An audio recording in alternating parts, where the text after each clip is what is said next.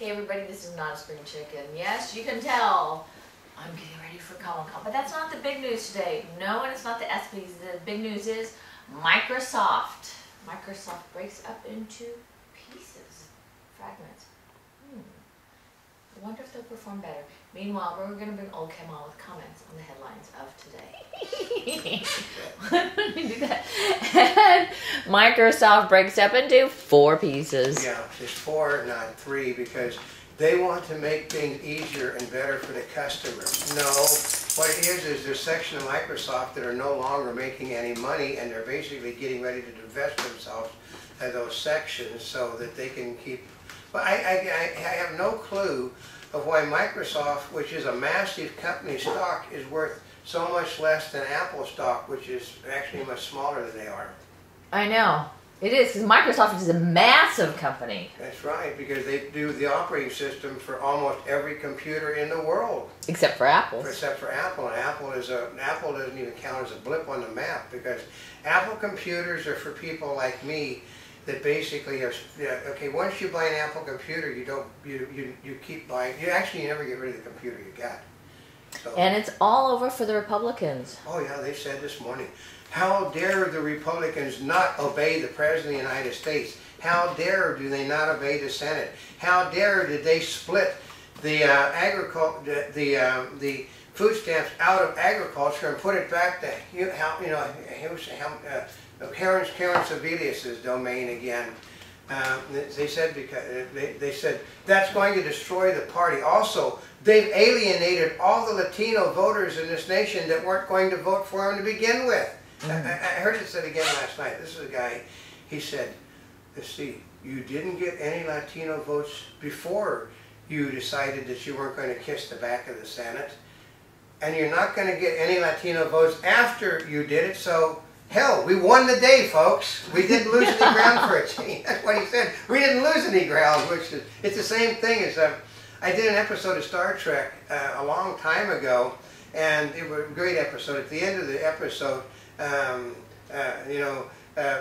DeForest Kelley said, "Hey, look at the bright side." And they said, "What? We didn't get arrested this time." Oh. We didn't get arrested. Yeah. And you only have yourself to blame for Congress's ineptitude. Oh yeah, when you have somebody like Bill O'Reilly continually blaming, well, Congress is this, I don't see Mr. O'Reilly getting off his butt and trying to become a member of Congress to change anything. I see nobody. Okay, okay. I remember Mark Twain basically did a discourse on it. Mark Twain said that said the very same thing, that you never get the Congress you want, but you always get the Congress you deserve. And they asked him, well, why don't you run for public office? He said, I have, and I've been defeated. So he'd actually tried and was defeated. That at least is a person that made the effort. That gave him the right to open his mouth, because he ran and he got defeated, but he tried. But he tried. Bill O'Reilly and other pundits are doing. And U.S. arms showing up in hands of pro-Assad militias. Herbie Daddy said everybody but the president knew that was going to happen. All the weapons that he's sending over there to help the people fight, they're going straight to Assad's people, because you can't trust them, because they feel, oh, Herbie Daddy said, if you lie to an infidel, you're not lying. So they'll tell you anything they want to tell you, because according to Allah, they're not lying. And Yahoo retires Alta Vista search engine and other services. I know. Most people didn't even know Alta Vista still existed. What happened was Alta Vista was the system. It's like Go Video, which I really get Go, which I hate the Disney people have because it doesn't work right. It freezes. But Alta Vista was the personal system that they used at Yahoo when they wanted to communicate between their own people. And Andrew Garfield stumps for a gay Spider-Man. Why can't he be into boys? Oh my gosh! Yeah, which means everybody knows that Garfield is now basically came out. It's just, okay, you also know, here's the trick is, he wouldn't have said it. Okay, why did they get rid of the Shailene girl and bounce Shailene Woodley? Yeah, Shailene Woodley. It's probably because they've decided to make the new love interest of Spider-Man a guy. Oh my! That's called tipping the hat. When he comes out and says, why don't they? He wouldn't say that, why don't they, unless they are. which will basically mean that movie is a dead movie because, I heard him say, well, you know, Bill O'Reilly said, well, they have gay rights all over the world, so I really don't understand what the big deal is here. Well, because they don't have gay rights. If they don't care what you do, as long as you don't get caught doing it. I mean, if you're going to stage a rally, a gay rights rally, they'll toss you in jail. But virtually every country in the world but the United States has rules against such, including Canada and England. And federal marriage benefits, not for everyone. Oh yeah. It said, just because you're gay doesn't mean you get the benefits. Just because you're gay and married does not mean you get the benefits. And they thought they all got the benefits. It doesn't work that way, folks. They just assumed that the Supreme Court did not rule. The Supreme Court ruled specifically that you cannot deny benefits to people that are such and such. But if you don't give the benefits to anyone, then you're not denying it from the people. Herbie Daddy said, did they just make that announcement this morning that the CalPERS in the state of California, who's a left-wing organization ran by the unions, cannot possibly meet the Obamacare demands because there's too many people that don't want to join? And they said, well, you have to join. They said, no, the rules don't say we have to join. So. And gas tax on the rise. Prices of consumer goods expected to increase. There's no inflation. I can guarantee you that $5 gallon of milk that used to cost you $2.99 does not exist. That the gas, that extra $1.50 they've added to the gas, well, that doesn't exist. That 99-cent of bread that's now costing you $4, that doesn't exist because they'll say there is no inflation in our country. But they also don't do any shopping.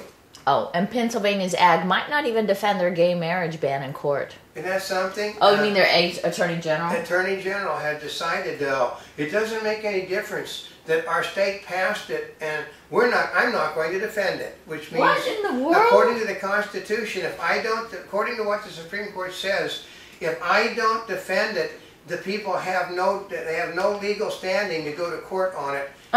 What they also said that the Attorney General will simply be replaced because it is the job of the Attorney General to defend. It's the whole trick in California. When Arnold Schwarzenegger and the Attorney General refused to defend a law, which is what they basically used at the moment to say you have no standing, they violated the law. And so they're going to have to, the Supreme Court is going to have to they're going to have to let these people argue their court before the court. And the court is going to have to decide one way or the other. They said punting is not what a court's supposed to do.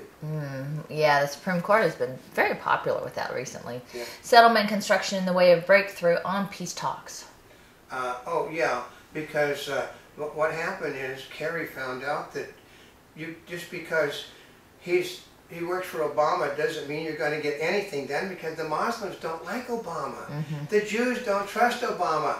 If the Muslims don't like him, the Jews don't trust him, sending an envoy over there to make a peace agreement is never going to work. First of all, they're building on their own. It's called, you lost the war, we build where we want to build. When you win the next war, then you build where you want to build and we become pissants. And House GOP revives Farm Bill by splitting it in two. Yeah, and the Democrats are throwing fits. They said the president is going to veto it, and then the Republicans are going to say, well, we passed it, and the president vetoed something that was going to help all you people.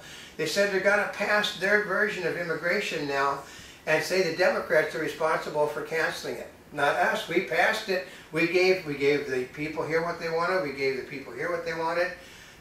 We just didn't give the people that are here illegally what they wanted.